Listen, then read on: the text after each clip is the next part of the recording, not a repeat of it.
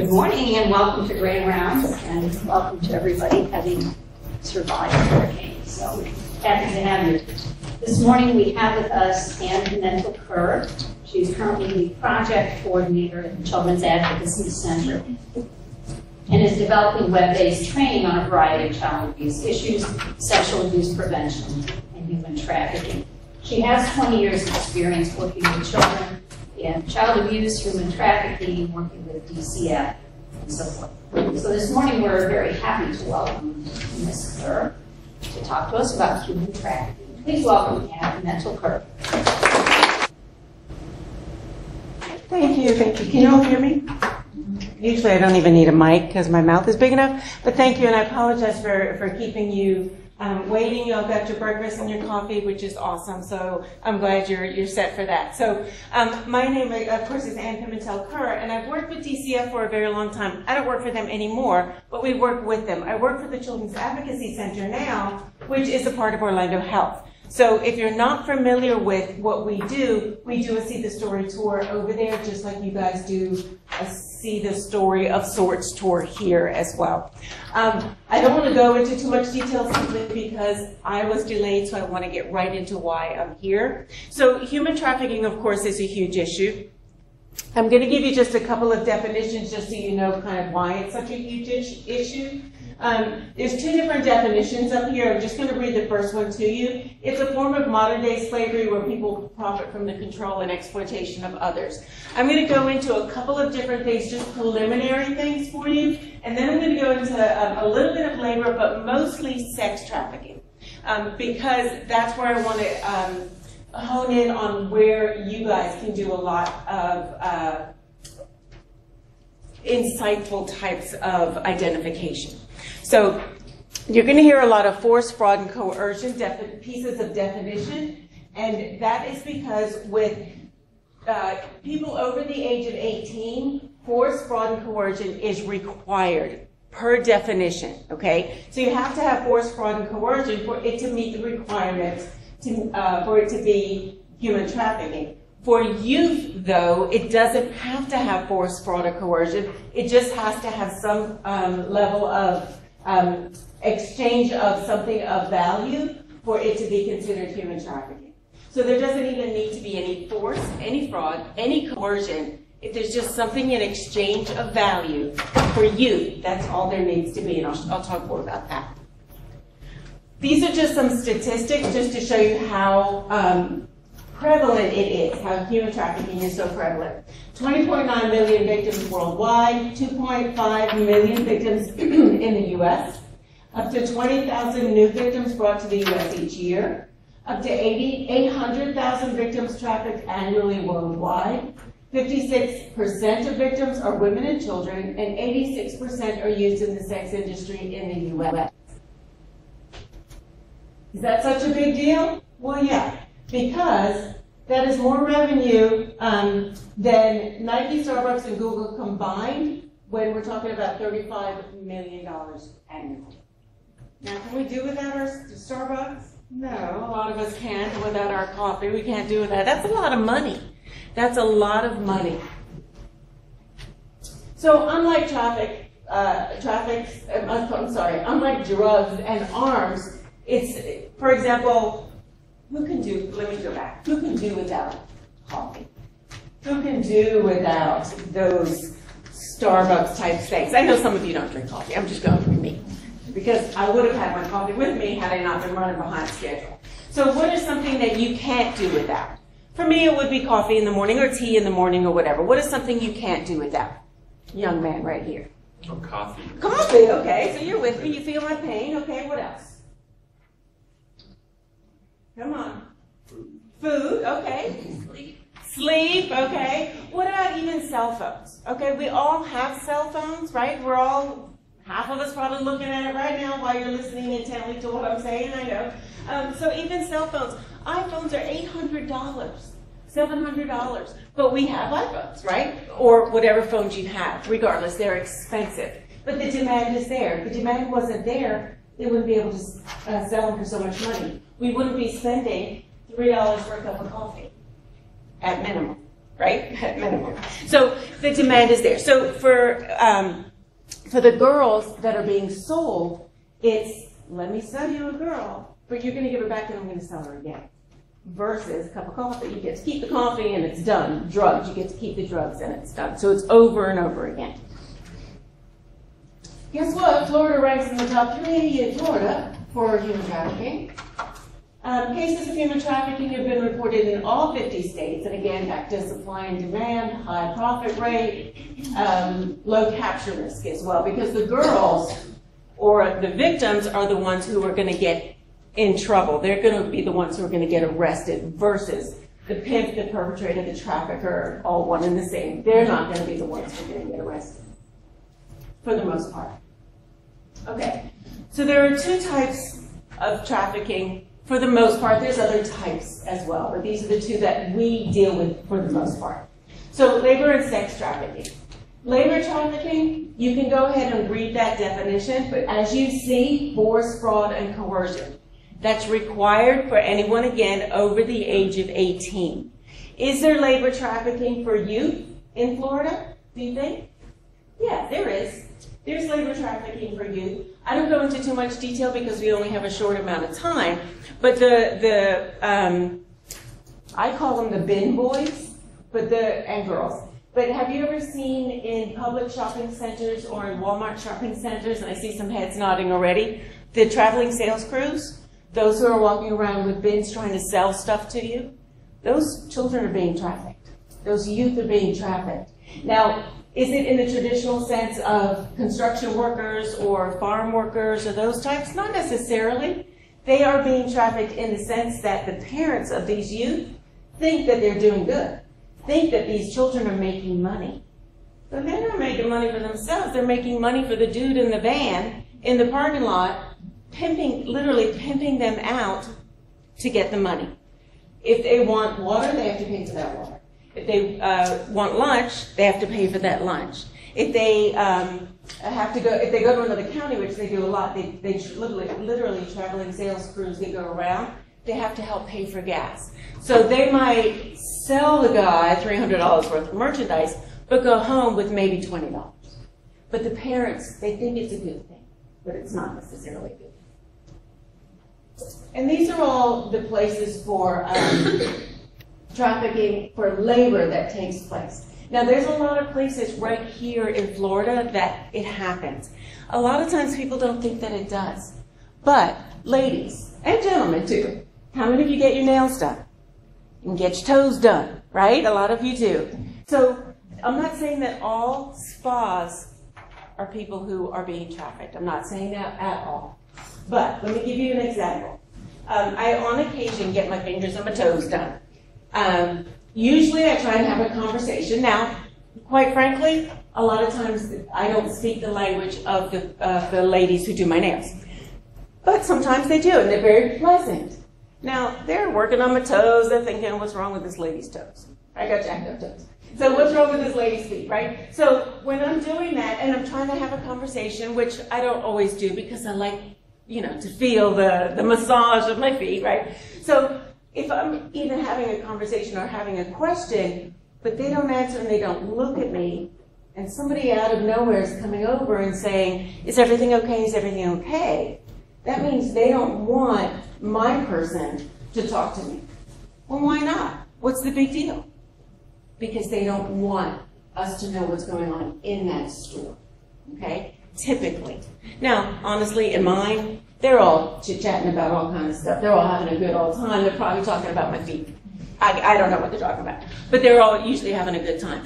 But if you're in a place where it seems a little shady in that you're trying to have a conversation and that person won't look at you and will not talk to you or have that conversation, and there's usually someone hovering because they don't want you talking, that might be just one indicator of potentially people being trafficked within that organization. And that's just an example. But there's several other places as well. And in hotels. And I don't mean that, for example, the Marriott is choosing to traffic people in the Marriott, whether it be in their maintenance department, whether it be in their laundry department or whatever the case might be. But what do? How do they get their staff? They subcontract out, right? So when they subcontract out, they don't know who then is being brought in. So that might be a situation. And I just said Marriott just because I know it's a big hotel chain. Could be a variety of others. I'm not singling out one. But that's sometimes how it occurs as well. This is just an example of where some of the trafficked, where some of the organizations are. They could be right in our strip clubs. Strip clubs. Well, they are in strip clubs, but they could be right in our strip malls. So they could be anywhere that you might not even think. They could be right out here. They are right out here on OBT. Some of our young girls are right out here on OBT. There are times that I have left. I'm over on Michigan, and I've left work later than usual, and I'll go home on OBT and get on 408. And I see girls who appear young that are looking like they're walking the streets. Well, Ann, why aren't you doing something about it? Well, it's not like I can just go and pick them up and put them on my car and do something. It's not as easy as that. I wish it was. But I can recognize that that's probably something that they're doing. They're probably walking the street, and there's probably somewhere around. Which breaks my heart because they're not choosing to do that. So here are some examples of where it might happen, and it's really just a matter of vulnerability. So it's not always where people from out of country are coming in, although that does happen a lot. It could be a simple situation where somebody has lost their job, happens a lot, after a hurricane. So let's say Irma, who has just devastated a lot of places, including local, right? So someone's lost their job, lost their house. So I guarantee you, kids who are entrepreneurs, I'm telling you, they're so smart. They're going to put up signs and billboards and advertisements that say, do you need to make money? You can make this amount of money if you do this. Just contact this number. So it's all false promises now. So remember the force, fraud, and coercion. So it's fraud. They're going to make these false promises, so you contact them. Yes, come on over for an interview and blah, blah, blah. And then it turns into a situation where it's payback, and then they have to do debt bondage and all of that. So it's hope for a better life.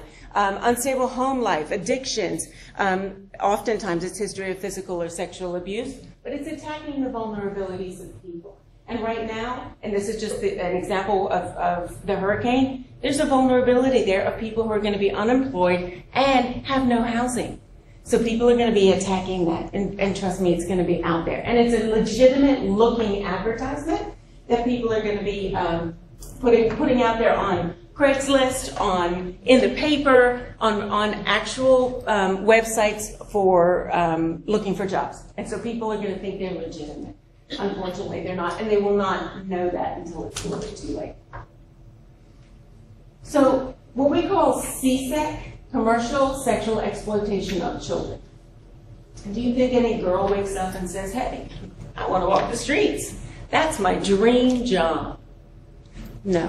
Most want to be something like a doctor, like a nurse, social worker, a dancer. Usually not a strip dancer. Usually it's a dancer. Most of them want to be something that is good, does good for someone. It doesn't work this way. Oh, yeah, let's be a teacher, but I think I'll change my profession to go be a stripper or to go walk the streets. C-sex survivor, it's not a choice. No one wakes up to and wants to do this, but you can't just walk away. And that's a difficult concept for people to grasp, even for me, honestly, and I'm in the business. Why can't you just walk away? You know you don't want to do this. You know it's something that's not good for you. Walk away. It's like telling a domestic violence survivor victim, just walk away. He's hitting you. He's beating you. Just walk away. It's not as easy as that. So it's a similar concept as that. C-sex is a sexual activity involving a child in exchange for something of value, which remember I said a minute ago. For the promise of, for example, money, clothing, shelter, etc. I'll give you some examples. Child is treated as commercial sexual object, and it's, of course, a form of violence against children. And there is not required, if the child is under the age of 18, to be forced, fraud, or coercion. So I want to stress that if you ever come into contact with children, anyone under the age of 18 in the hospital setting who, if you're trying to determine, well, is there force, is there fraud, or is there coercion, it doesn't have to be. Those elements do not have to be there. Just the mere fact that there's trafficking, there's sex trafficking, it's against the law. Children do not have the capacity to consent to that, okay? So it doesn't require those elements. So just as an FYI, in May of 2009, DCF added the maltreatment of human trafficking to their maltreatment index. They didn't have it prior to that. So they recognized that there was a need for this to be a maltreatment. So there's 25 different maltreatments with DCF. So this was added in 2009. So it has grown, when I say grown, the number of cases that have been called in, pretty much 100% every year since. So that's how much awareness is out there and how people are calling in cases of human trafficking. It doesn't always come in that way, though. It might come in as sexual abuse, and then the investigator realizes it's really a case of human trafficking. It might come in as a situation of physical abuse, realizing that it's sexual abuse and there's human trafficking. So it can be added to a bunch of different ones, but it's a relatively newer maltreatment. Just a reminder, of course, that everyone in the state of Florida is a professionally mandated reporter that must leave their name, which is you guys in your capacity. Everyone, of course, in this room would be considered that. So the Department of Justice estimates that the most frequent age of entry in the commercial sex industry is ages 12 to 14 years old. How many of you have children within that age range? Nieces, nephews, grandchildren, kids that you know between 12 and 14. That's a little frightening, don't you think? That is a little frightening. So within 24 hours of a child running away, a young person is likely to be solicited for prostitution or another form of commercial sexual exploitation. So what that means is if a child, and remember vulnerabilities, and I'll talk about that in a second, but any child who has a vulnerability, let's say they run away, even if they run away for a day, they're ticked off at mom, dad, whoever their guardian is, they run away for a day, they go to their friend's house or whatever, but somebody sees them in the street looking a little down, that's a perfect opportunity. Perfect opportunity to roll up in that Cadillac and, hey, baby, you look a little blue. They're just attacking. They know. It's amazing to me how they know. They're attacking that vulnerability. Sweet talk them, sweet talk them, sweet talk them. And out of the 10 that they might try and sweet talk, they might get 50% of those kids to come in their car, and then they're gone with those kids. Hopefully, with more education, kids will be able to recognize that they're being sweet-talked and will not get in that car. But until we get the word out more, we're losing kids to these sweet-talkers. So, of course, I talked just a second ago about the vulnerabilities. Now, it could be any type of vulnerability. These are the typical ones. Any child who has a history of any type of abuse, there's a vulnerability there. And these are typical vulnerabilities that could be with any child. But every child, and quite frankly, every adult, at any given moment could have a vulnerability.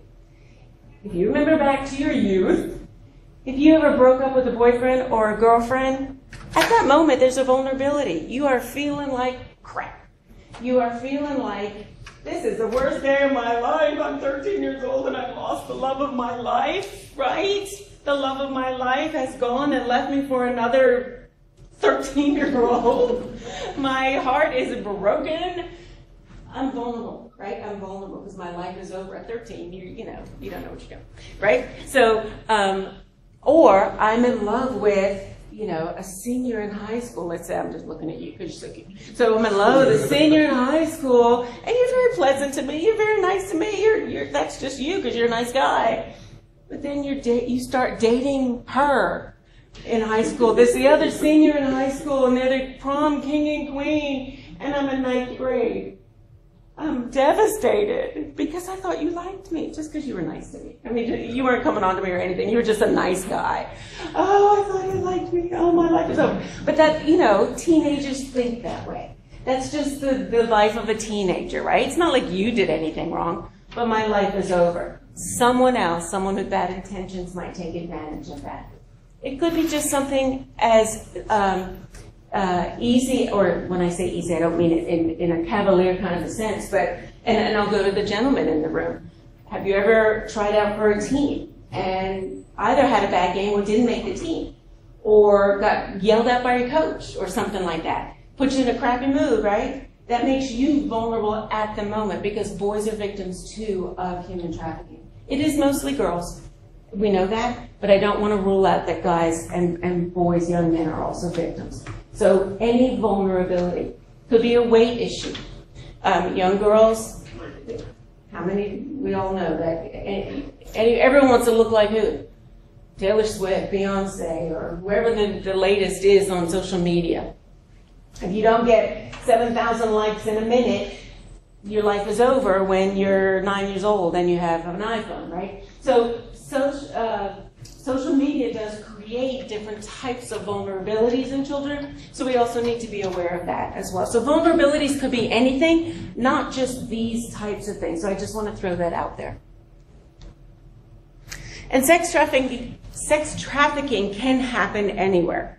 So residential brothels, do you think that actually happens here? It does. Years ago, I'm like, that doesn't happen here. It's in apartment complexes. It's a residential brothel. It's a residential apartment brothel. So there are some houses in certain housing complexes that are brothels, okay, in the traditional sense. Now, is it known that it's a brothel? No. But is it a brothel? Yes. Because that's where girls are being trafficked in and out. Just be aware of that when you see cars going in and out of that house. Does it mean it's a brothel? No. Does it mean that it's drugs in and out? Maybe. Could it mean that there's girls in and out? Maybe. Just keep your eyes open, because you never know. You never know what that neighbor of yours is doing. Of course, massage parlors, some of these are pretty obvious. Truck stops. There's a lot of trafficking that goes on in truck stops, but there is Truckers Against Trafficking. It's awesome. If I had time, I'd show you a video. You can look it up. Google Truckers Against Trafficking. They're a big organization now. They're not about this trafficking against young women. Some of them don't want to belong to that because they're the ones who want the young girls while they're at the truck stops.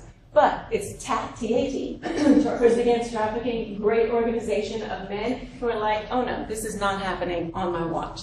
So Google it when you get a chance, and it's an actual organization, so good for them. Of course, street prostitution, fake businesses, etc. Escort services. So recruitment, and remember I'm talking specifically for young girls, recruitment can be anywhere. Recruitment can be right here, in your hospital, when the pimp, the John, the entrepreneur are waiting for their girls to come out of the ER. And I'll talk about that in a second, but it can be here. But all of these places, coffee shops, group homes, gas stations, it really can be anywhere. Even in the courthouse down off of Michigan, there's guys waiting out there when girls get out of the court. And of course, that's a vulnerability, because their parents are ticked off at them. Their parents might not want anything to do with them. And there's a group home right there. There's a shelter there. Come on with me. I'll take care of you. I've got a bed. I've got money. I'll take care of you. And sometimes the girls and the boys are taken advantage of that way as well. The malls and the parks. And this is not to make anyone fearful. I do this with teachers and other social service agencies, and I talk about malls. I'll never let my kid go to the mall again. Okay, just be aware that it does happen in the mall. It happens a lot in the malls. So be aware, be fearful if you let your child go alone to the mall, even if it's a 15-year-old young girl. In that, you need to make your child aware of what's happening. Because these people who want to make your child a model, It's unrealistic that they're just going to walk up to your child with a card and say, hey, you're handsome, let me make you a model. Or hey, beautiful, let me make you a model. You look really good in a bathing suit, especially with your pregnant belly. You look really, really good. But you never know, because mom and dad might not be real happy with you right now. And you might take up on that. You never know. So where are advertisements happening for the young girls? They're happening everywhere. And social media, I'm not old people. I'm old. Facebook apparently is for old people, is what I'm told by my young children. Well, they're not young, but by my children. Facebook's for old people. But Facebook can be used. But Instagram, Snapchat, Kik, Craigslist is an older version of Backpage. Now, Backpage has been in a lot of trouble lately, but that hasn't stopped them. Young people, tell me some more. What are some other ones? Ooh, are we all old? I know we're not all old in here. Come on now. So there's a ton of them. You get my point about social media. You can recruit people right through social media. Same thing with gaming. Any gamers in here? It's okay. It's not a bad thing. You won't get in trouble. I won't call you out. Okay, so I'm not a gamer. I don't know how it works. But my understanding of gaming, if you're a big gamer, you can put a headset on and you can game with people in other countries, right? So, and which is fine. You can do that, and most of the time it's great. But I will tell you, my girlfriend, when my girlfriend's son was 12 years old, he's a big gamer, and he was on this team and in other states, and I don't know how it works. But she said that he was contacted by another 12-year-old in a gaming device for him to be on the team, and it was another state, and that they would pay for him to come to this other state to be on their team to compete in this tournament. Well, what 12-year-old has that? What? So she's like, all right, they can pay for me too. We're there. And of course, they never heard from them again.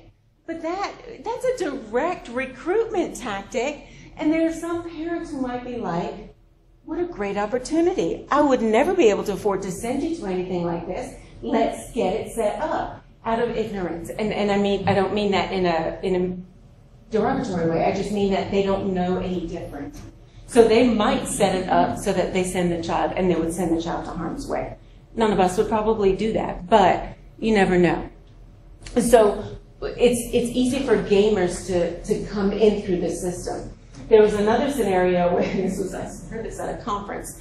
There was another, was it a conference? I heard it somewhere. Conference where a father had come home, and he knew that the son was a big gamer. And excuse my expression, but we're all medical people here. So he came in, found his son masturbating to an adult male in the game forum, but he was on the TV. An adult male and a child masturbating to each other through this gaming device. And the father was like, of course, what the hell is going on? And the kid was like, well, we do this all the time. This is what he wants me to do. And I get these bitcoins. I don't know what bitcoins are, but I guess bitcoins is to help the game improve and to go to different levels. So it's just another way to get kids to do something different. And for this kid, it was like, all right, I'll do that. I'm not hurting anybody. He's by himself. No one's hurting him. But it was just another level of being exploited. So it's a terrible thing. Okay, so these are just some areas that advertisements and recruitment arenas happen. Backpage, are you familiar with Backpage? Backpage, the CEOs of Backpage recently have gotten into a lot of trouble. I'm not sure the status of it now, but they have made millions and billions of dollars knowing that girls are being advertised on Backpage and allowing it to happen, young girls. Because I guess you can do it over 18, but they know that girls under the age of 18 have been advertised, even though the actual age is saying over the age of 18. But they know, and they're allowing it to happen because they're making so much money. But they've recently been busted and gotten in trouble, but I'm not sure what the status of it is now. Craigslist has taken it down. They've taken down that particular type of advertisement for young girls. So here are some examples of sex trafficking for minors. And people don't always think this as being trafficking. So Julie, who's 13, is agreeing to oral sex in exchange for a place to sleep. So Julie, who might be vulnerable, has nowhere to go. She needs a place to sleep. So, all right, I'll perform oral sex. A father is trading Trisha 15 for crack. Does that surprise anyone that that's actually considered trafficking? A mother allowing her landlord to have sex with her daughter, who is 12, as rent payment. 16-year-old Joey trading a sex act for food. A nightclub owner providing shelter or food in exchange for exotic dancing. These are just some very minor examples of what trafficking could be. So in Osceola County, because we service Osceola County as well, our advocacy center does, there's a lot of this type of activity going on in Osceola County. And in Orange as well, but I say more Osceola because there's a lot of hoteling, meaning there's a lot of homeless families who live in hotels. So what do? Hey, do you want to take care of my kid for me? Yeah, I will if. Or, I don't have anywhere to stay. All right, let's all bunk in here and you can stay here if I have access to your kid. So there's a lot of that type of activity going on. More in Osceola, but trust me, it happens everywhere. And these are just some examples of the violence of CSEC, okay? And the reason, and I've got several of these examples here for you because these are examples that you will see in the hospital. So here I know I've got doctors, I've got nurses. Who else do I have in this room? Medical students. Thank you. Who else? Doctors, nurses, medical students. Anyone else? Okay. All right, fine. And you will see these examples here, I hope, if they come to the hospital for care. So 14-year-old, she's gang raped by 15 men, and she's injured, and they bring her, because they might not bring her to get medical care. 17-year-old witnessed her pimp murdering another girl. She's too scared to ever tell the police about the crime. 11-year-old, her pimp whips her entire back with a belt buckle. The beating leaves permanent scars. She may come here for treatment. Terry, who's 13, she's arrested and raped by a police officer. I know that gives a bad reputation to police officers. There's some great ones out there, but there's not some great ones out there. Danielle's 13 when she's gang raped by 10 men who then leave her bleeding in an abandoned car. You might see something like that. Chanel is 16 when her body is found wrapped in a trash bag. She's strangled. Her murder was never solved. Sherelle is 17 when she's beaten with a 2x4, the wood of which is hammered with nails, and her head requires 34 stitches. So you would see that because that's how she would get the stitches. So how would you go about even finding out what happened? She's not going to come out and say, hey, by the way, I was beaten with a 2x4 by my pimp. That's not going to happen. It's just a conversation of how do you get information. Janelle is held down by gunpoint, weapon aimed between her legs while her pimp carves her name into her thigh with a box cutter. So if you ever see some name inside her thigh or any type of injury inside her thigh with a box cutter, how do you even ask those types of questions about what it is? Or would you ask those questions when she didn't come in with that injury in the first place, when she came in perhaps for something else? Ashley, who's 17, she's gang raped by 5 men, stabbed in her vagina, and left in the street to die. Hopefully someone found her and you would see something like that. Annabelle's 14 when a John stabs her repeatedly. She needs more than 100 stitches. Renee is 17 when her pimp bends together a wire hangers for a pimp stick, and he used that to beat her. She can't sit down for a week, and I'll show you a picture of a pimp stick beating. Kimberly is 15 when a John holds her at gunpoint and beats her for hours. Toya is 14 when her pimp beats her, then cuts off her hair as punishment. These are just some examples of the violence of CSEC. So sometimes girls initially glamorize the life of prostitution. So when we see girls who are in the life, and I'll show you some of the terminology, the life, oftentimes society says, well, they're choosing that, or That's the life they chose. They deserve that. Look at what she's wearing. She deserves that. There is no choice in that life. They might have made the choice to go with that man who claims to be their boyfriend, but they're going under the guise of a different lifestyle. They're going under his trickery, under his manipulation. They didn't choose the lifestyle of being put out into the street. They're going hoping for a better life and to be loved. That's what they're searching for, not the other. Okay? So if we can help change the societal mind frame into looking at it differently, we're going to help the girls in how we look at them. Same thing with law enforcement. They've gone through extensive training, and they don't arrest them for being prostitutes anymore. They'll take them off the street. They might have an arrest to get them off the street, to get them to safety, but the charge is not going to stay. Okay, does that make sense? Okay, so the pimp stick. I'm going to show you a photo of what a beating could be. And you may or may not see this. They might come in for treatment or they might not. But this girl would be required to continue to perform her duties. She would need to continue to have sex with her quota, whatever that is, and it could be up to 10, 20 men to bring in that quota number, that dollar number. Doesn't matter if she can't sit. Doesn't matter if it hurts like crap. It just matters that she brings in the money. But this is an example of a beating. And trust me, all the other girls that are in this stable, which is what the house is called, are going to witness this because that's going to keep them in line as well. Okay? Okay, so who might recognize the victims within the hospital setting? So clearly all of you, but I also want to make sure that it's clear that everybody within the hospital system could, in fact, see these victims. So, and I don't have everybody up here. Last night I was thinking, who else? I've just got up here the ones who came to my head initially. But when I put up their valet services, they're the first people who might actually see. So if I've got, let me just use you as an example. So what is your name?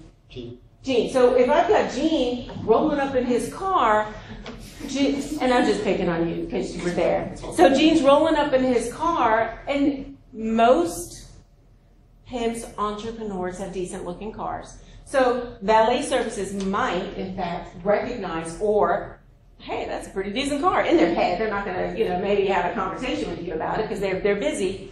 But they might be the first ones to recognize that car. And they might be the first ones to recognize the interaction between Jean and the girl. If, in fact, Jean is the one bringing the girl to the hospital. It might not be Jean. It might be one of the other girls in the stable. Okay? But if it is, in fact, Jean, then the valet guys or girls, they're the ones who, they might be like, well, this is odd. They might need to then go talk to triage or the admissions folks or the ER. I'm not sure the line of command or however it works here. But they might be the one to say, keep an eye, watch this guy or something. Okay, so Jean, it might be a red flag with Jean. Okay, just a little red flag. Or Jean might be like kicking her out the door and just say, call me when you're done. And Jean might roll up. That should be a red flag to somebody. If he's kicking out a young girl, a minor, that should be a red flag to somebody. None of you would know that happened, except the valet guy. Okay? So would it hurt to get the valet guys straight? Wouldn't hurt, right? So, and again, all of these other folks as well. Same thing with billing.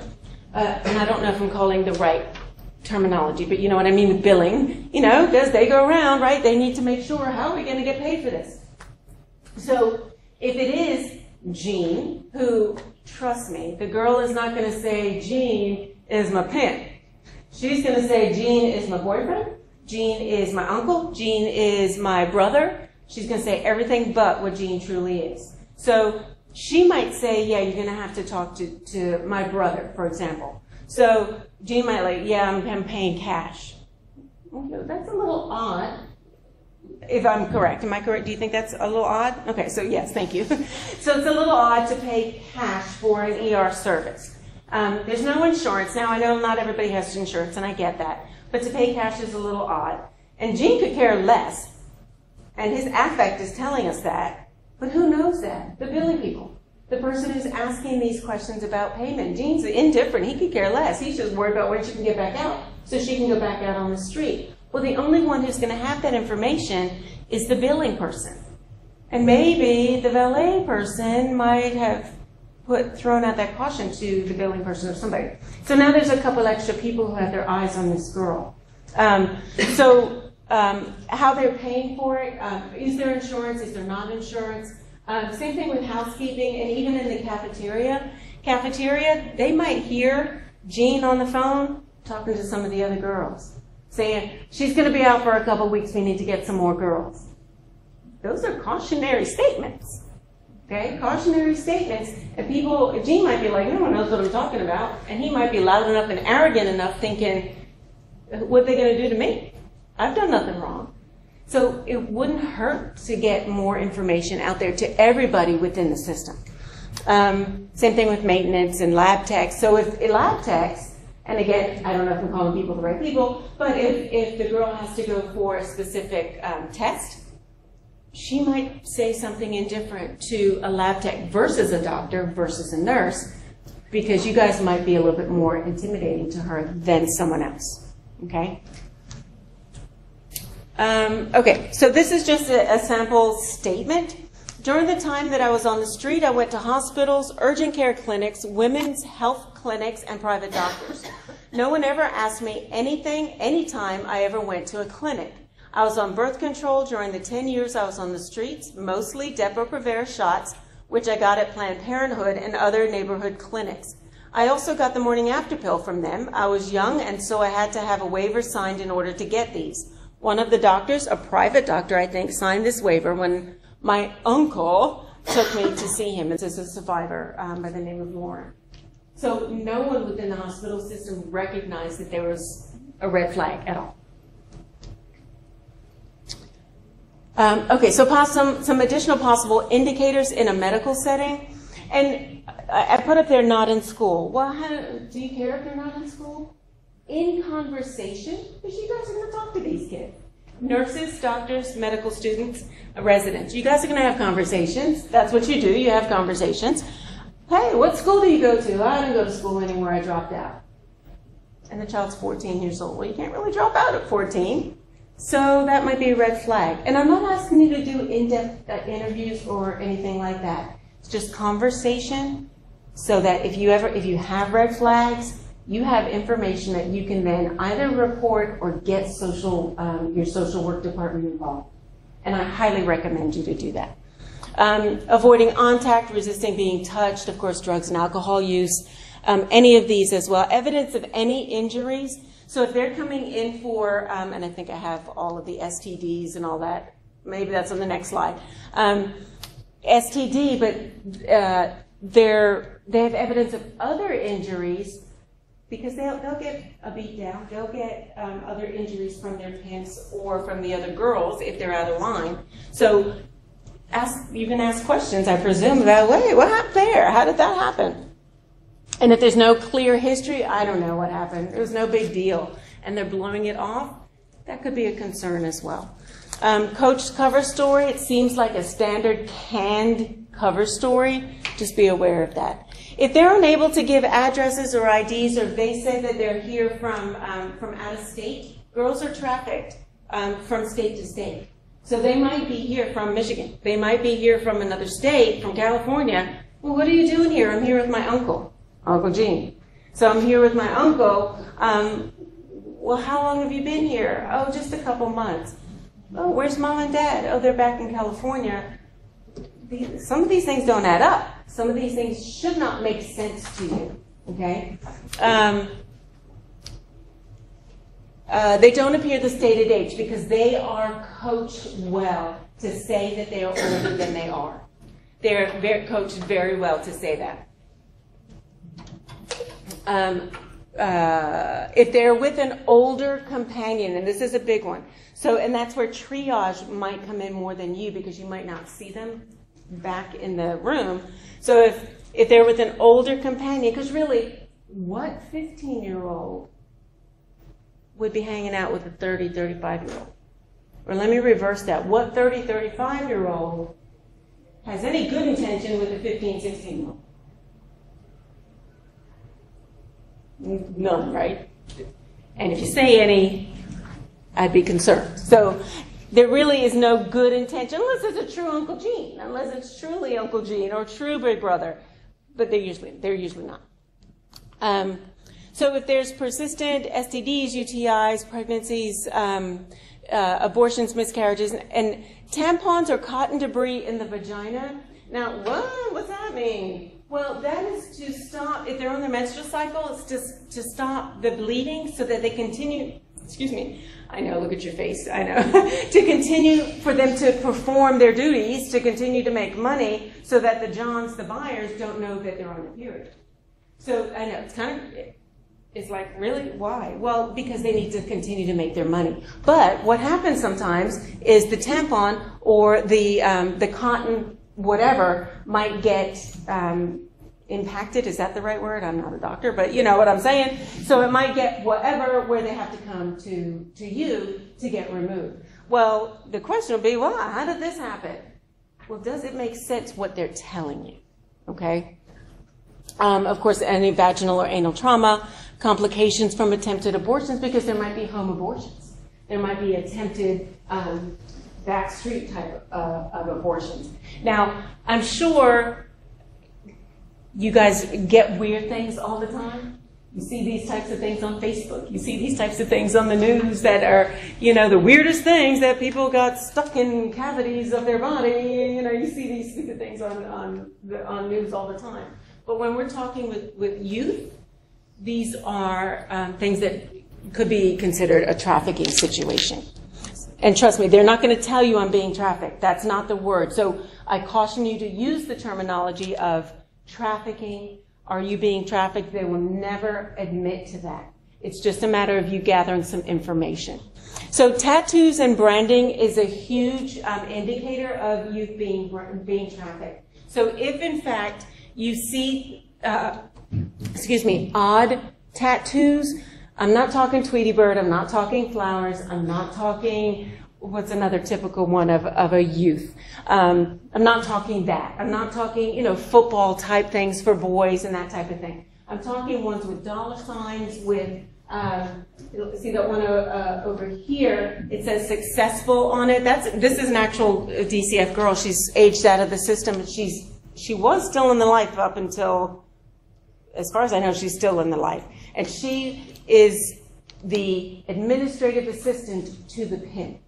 And they call him the bottom bitch is what their title is, which is actually the administrative assistant to, I know, it makes no sense. Their hierarchy needs a little adjustment, but that she was the administrative assistant. Their title is bottom bitch. So these are terminology that if you ever hear that, I'm the bottom. What are you, the bottom? That's the terminology. She is like the admin. So these are actual types of tattoos that you might see in odd places. Across the chest, who does that? On the neck, who does that? There are certain tattoos that are on their face. Girls don't do that. Girls will not do that of their own accord unless they are forced to do so. Okay, so I know I'm running behind. I want to give you an actual... Okay, so here's some terminology. Daddy is usually the name of the pimp. If you hear a girl refer to him as daddy, that is the name of her pimp. The game, that is the life, the game. The bottom is the bottom bitch. Wifey is the names of the other girls that she works with. So it's my wifey or my wife-in-law. The stable is the girls within the household. Lot lizard is within the truck stops. That's what they're referred to as lot lizards. This girl, Sarah, doctors knew I was having sex with older men and had beat up multiple times, but didn't put it together that I was a trafficking victim. Okay, so I'll end with this story. This is a real story. This man promised to make a girl a star, instead turned her into a prostitute. And this was back before 2009, before DCF had the maltreatment. So Dwayne Lawson befriended a 17-year-old Central Florida girl on MySpace. This was back when MySpace was a big deal. He promised to make her a star. Instead, he made her a prostitute. He pimped her out on the street, thousands of miles from home, sold her services on Craigslist, according to her old complaint. Now, in addition to that, on that story, she ended up in the ER. In the ER, she had multiple STDs. So she couldn't, once you have STDs, she was given medication. She was told that she could not have sex for 2 weeks until she was clean. She was cured. It was a nurse who told her that she couldn't have sex for 2 weeks. She curled up in a position and started to shake and told the nurse, "Can you please tell my brother, Gene, can you please tell my brother, Gene, that I can't have sex for 2 weeks?" What the hell does her brother care if she can't have sex for 2 weeks? That nurse knew enough at the time, and remember this was years ago, to recognize that that was a red flag. So they actually arrested Gene. They arrested Dwayne Lawson because this was a missing child. They knew that this was a missing child, and they were able to piece all the pieces together to figure out that this was a missing child. The pimp was in the waiting room, and they were able to arrest him right from the waiting room because the nurse recognized that what was said didn't make any sense. So if you're able to have any of those conversations with the child and gather some information, that would be awesome. Yes, ma'am. This is terrific information, and I think that we've become more aware of it, seeing it, being able to recognize it, especially in the pediatric setting, so this is terrific. The challenge has become when they're above the age of 18. Yes. I mean, that is, so a friend who's an ED within our system, the child, she was 19 and knew I had an interest, so they picked up on it. And she was all the things we said, 19, with an older man, dirty, she looked dirty, infected, and she looked horrific. So they all picked it up. The ED picked up on it. What do you do when she doesn't say anything? So then they were trying to help her. So he texted me. I'm like, okay, cover her house, but she has to make a complaint. I called the 1-800 trafficking number for her. They're like, a friend of mine who's really involved in this was like, get the media. They're like, don't do that. Can you have the police come? There has to be. I said, where's your social worker? They kept trying to talk to her, and so many signs were there. He kept her ID in his car, so he get the ID at least. So they were able to get the ID, and kind of he started to get belligerent. Like, why can't I get in the room? They kept them separate. Then they were at least able to call the police because he was belligerent, and that scared him enough to get him away from her, so that her mom was out of state. So then people just chipped in and got her on the plane, to be honest, because what else can we do to get out of state that night? Right. And to at least give word later that she was safe. Right. But she wouldn't admit to anything, but all the signs were there. Right? Yeah. And so then my eyes opened up to the challenges when you're above the age of 18. Yeah, and that is a challenge over the age of 18 and under. They will not admit to being a victim. And it's because they are so frightened of what's going to happen. So it's a matter of, if they choose to go back, that's their choice, but ensuring that they know that they can always come back to you. But we empower our social workers are fantastic. Yes, and that's the key. Yeah, they're fantastic. But what can you do when they're... There's nothing. There's nothing. And I know what we want to do in this field is to rescue everybody, and we can't do that. So remember I used the analogy of a domestic violence victim. They're going to go back the average number 7 times before they're going to actually leave. It's a similar concept here. So it's a matter of knowing when you're ready to go, you can come here. Victim Service Center, they work a lot with over the age of 18, and they are good about that as well. But there's nothing you can do, and you cannot restrain. It's just letting them know that there's a place to go when they're ready. Unfortunately, it's not what we want to hear because we want to fix it now, but we can't always do that. So what you did was absolutely perfect. I know that's not what you want to hear. It was horrible. I know. Because I called all the numbers and it was horrible. I know. Like I was on waiting on the phone. Yeah. So I wasn't there, but I was helping him from a distance. Like 1-800 abolitionists, like everything. It was really torture because it was time sensitive. Yes, absolutely, it's time sensitive. And I have a couple of, I know for those of you who have to go, but I have the numbers here, but you already have them, obviously. So if you want to take a photo of this, fine. And I can also send it to whoever needs the numbers. But it is very, very difficult. And there's several different things that I've read of victims when they have been to hospitals. They said the best thing that ever happened to them in a hospital was that a social worker or a nurse simply hugged them. And they said that they haven't been hugged in that capacity in so long. It felt so good. So if you ever know that something's happening and that's something that they're open to, it's just a hug. And that sounds so cheesy, but for that girl, those girls that read, that That's what helped. happens when nurses Yeah. are able to get through Yeah. there. So I've got that page, and I've also got that one. So there's two different ones. So the human trafficking hotline, and of course our 800 number. But then there's Polaris Project, and then there's the one you just said, Florida Abolitionists, which is local. There's Victim Services Center. So, but if you go to our hotline, our DCF hotline, and it's not an appropriate call for them, they will route you to the appropriate call, the appropriate number.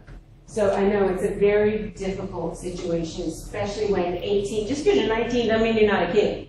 You're still a kid. You just happen to be of the age of majority. So. Yeah, very difficult, but thank you for sharing that. So, thank you guys. If you have questions, I'm willing to stay, but if you have questions, but I appreciate